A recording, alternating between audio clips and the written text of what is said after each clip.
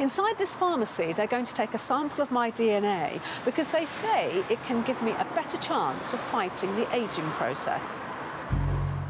We all age differently depending on our genes. If we can work out what those genes are, can we tailor our skincare accordingly?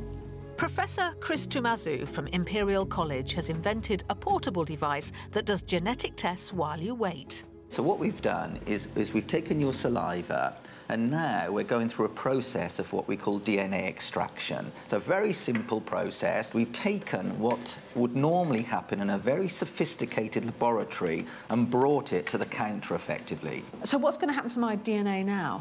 Yeah, so your DNA now has been placed onto this microchip. And on this chip, we basically have the signature DNA of the anti-aging mutation, which is collagen degradation. And so we're comparing now the DNA we extracted from you to the signature DNA on that chip.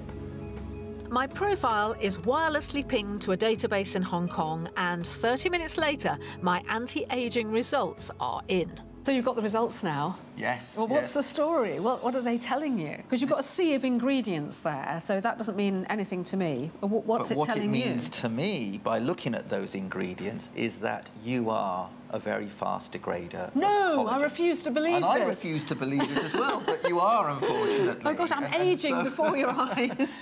Based upon your genetic information, the database is recommending some of the very strong collagen-boosting actives. So what do you think the implications of this technology are?